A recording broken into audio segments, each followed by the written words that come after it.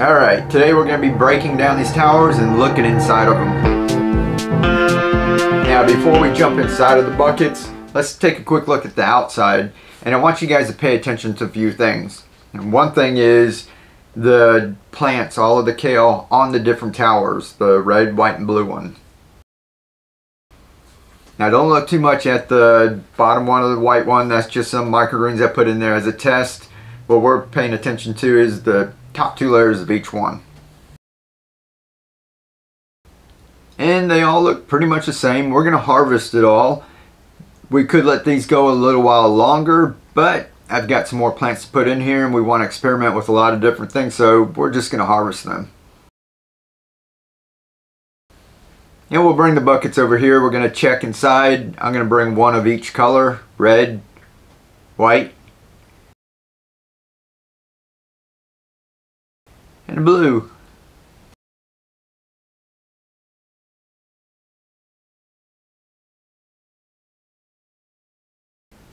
Now I haven't looked inside of these yet, so it's going to be just as much a surprise to me as it is to you.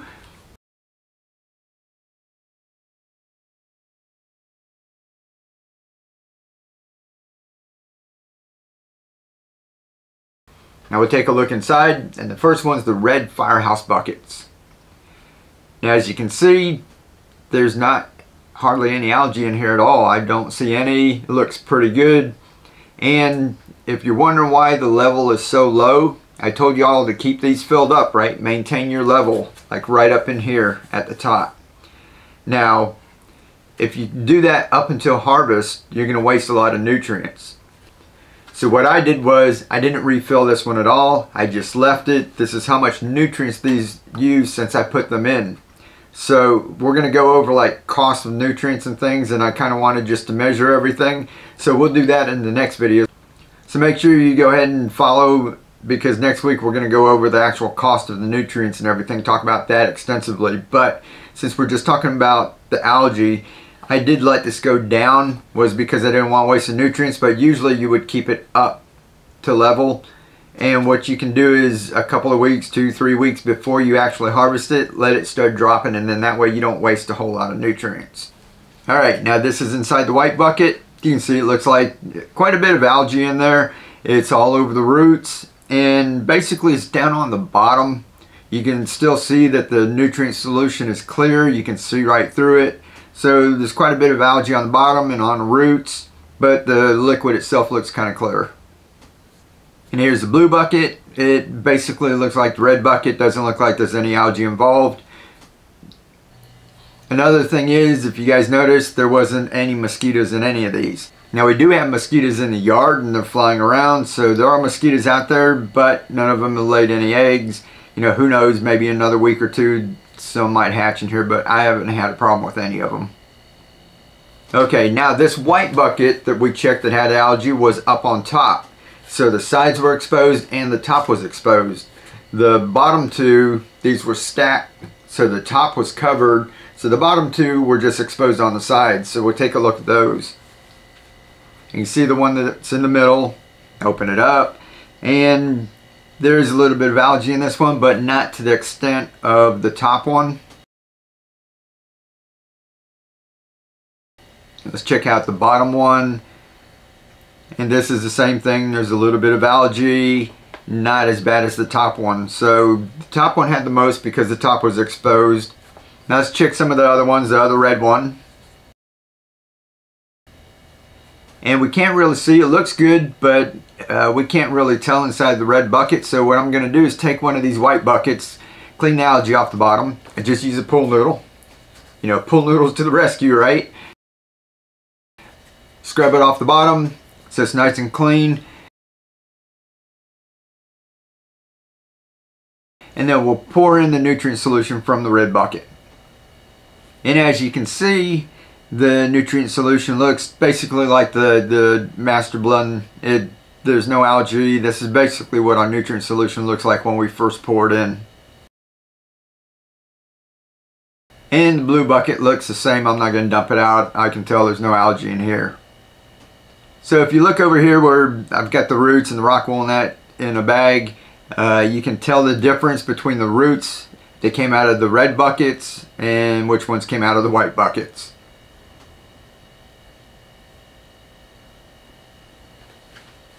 Now, even though the white buckets got some algae, go back and look at the different towers and you're going to notice that all the kale looked about the same, right? So even though we got algae in these and we didn't get algae in the other ones, it didn't really affect the growth of the kale. Now, the kale was only a few weeks old, and if we let this go 2, 3, 4 more weeks, you know, who knows, it might just mess it up and that might not be good for it. But for my purposes, what we're doing, like I said, we took kale, transplanted it into here. That's why we're growing fast growing leafy greens. They're ready, the harvest. You saw how much kale we got out of that, and for literally pennies. And what we're doing is, now I've already got in the downspout some more plants that we're going to take and put into here.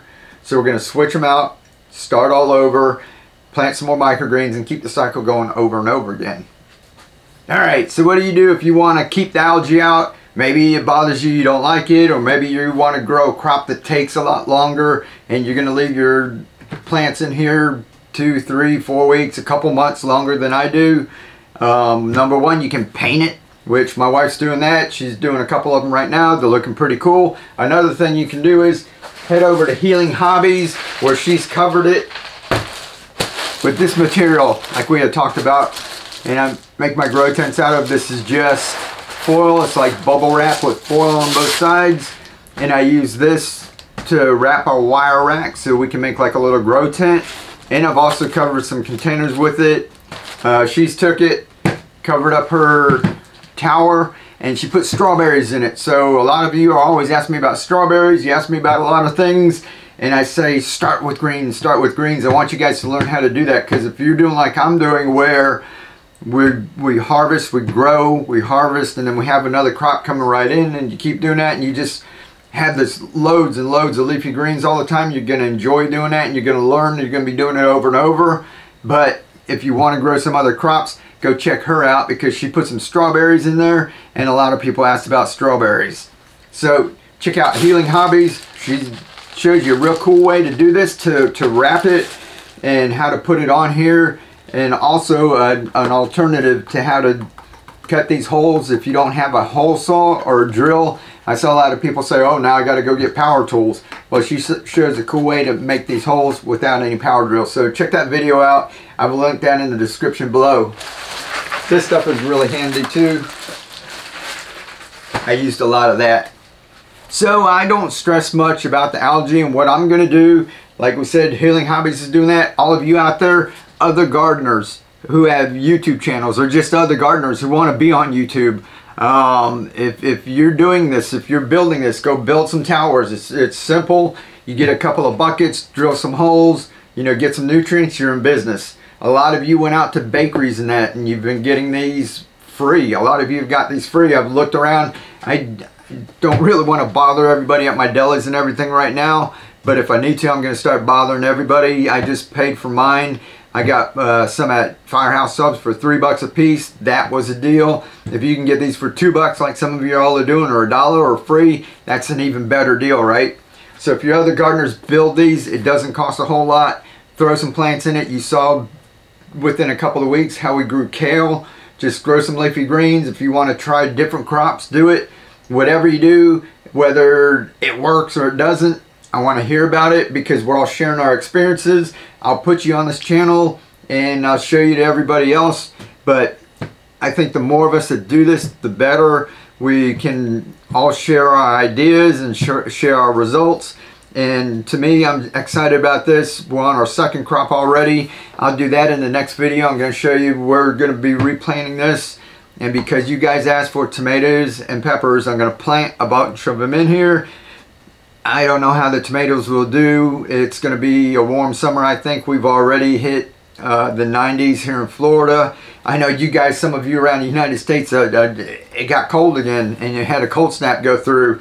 So it's real freaky weather going up and down and up and down, but we had some hot weather already, and if it gets really hot in a couple of weeks, you know, tomatoes, we can have a big bushy plant with all the blossoms on it, and they won't set any tomatoes because it'll be too hot. So we'll see how it goes. You know, you guys want to see, so we're going to go ahead and plant some tomatoes out. We'll plant some peppers. But like I said, I don't want you guys to get confused and be anxious and do that first off.